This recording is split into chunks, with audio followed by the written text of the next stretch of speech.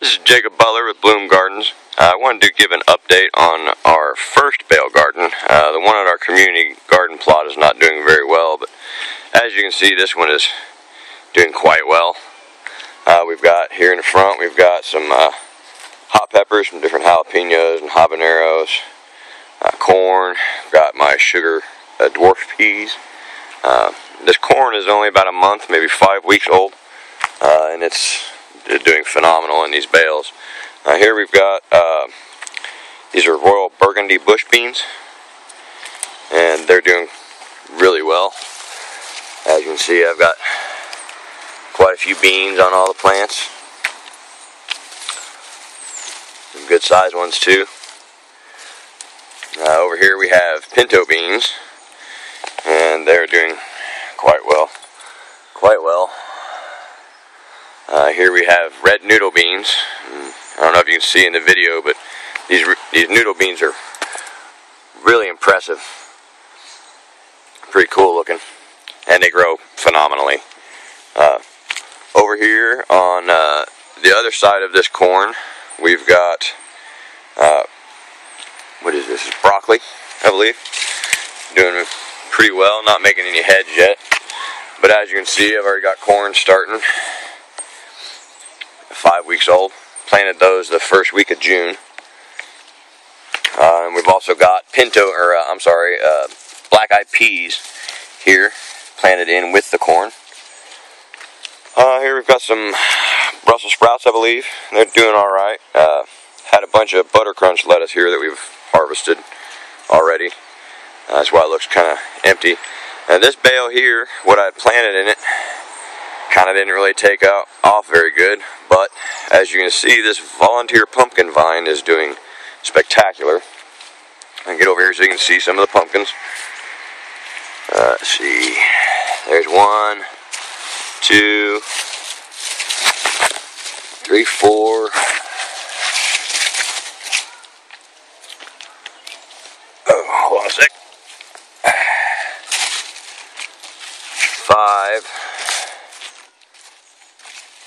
6. There's 1 over there, makes 7. Where's that? You can see it through there. And then the big one, right here, 8. And then there's a volunteer vine that came up in the hay bales. If I'd used straw, I wouldn't have got it. You can see this whole row here is kale, which is just healthy, one of the healthiest plants I've ever seen. We've got all along this side here is bok choy, and then down in the center here I grew some radishes. These are German giant radish. You can see them there.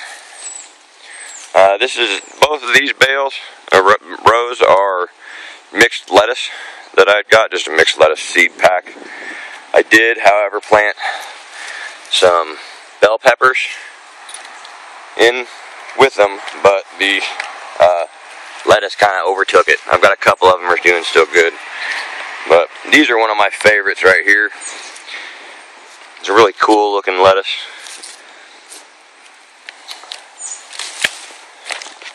But you can see my arm how big these plants are. They're fantastic. And more of the broccoli and corn. Let's go over here to our kiddie pools. These were planted maybe a month ago, after the corn was. As you can see, I've already got peppers growing here. These are a purple pepper. Then these are a husky cherry red tomato. Look how sturdy that plant is. It's just ridiculous. These are some corn and some, I can't remember what type of tomatoes that I planted in there. These are the Cherokee purple tomatoes. And these ones here are the Black Prince tomatoes. And I did the 3 bigger tomato plants and the bell pepper at the same time. Looks like my cucumbers died. This is all cilantro. And the parsley didn't really take off. This corn over here is a control done in just mulch rows. I've not added any fertilizers or pesticides or anything to any of the garden.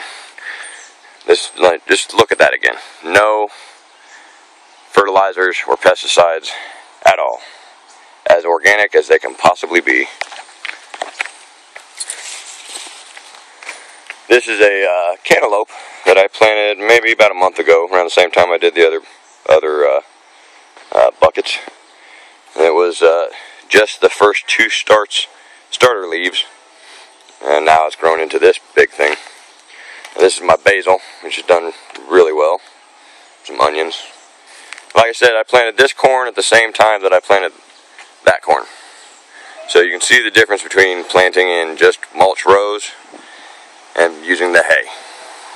Everything that I had read or watched said don't do corn in hay bales or in straw bales because it doesn't do well.